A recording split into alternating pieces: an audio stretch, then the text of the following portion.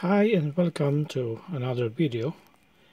Today I'm gonna share with you another restoration project that I've been working for the past few weeks.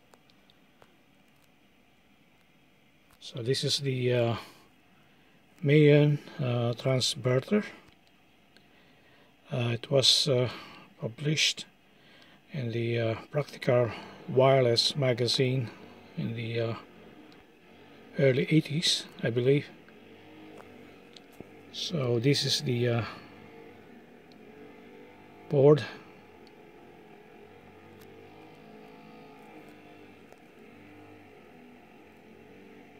And I have added an RF amplifier to boost the signal coming from the original circuit, which is about half a watt and to about 16 watts.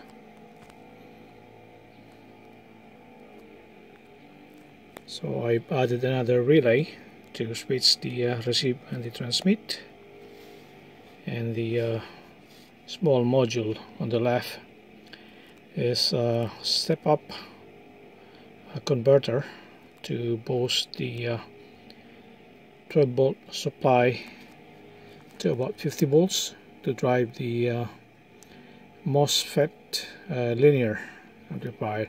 This time I'm using an IRF 610.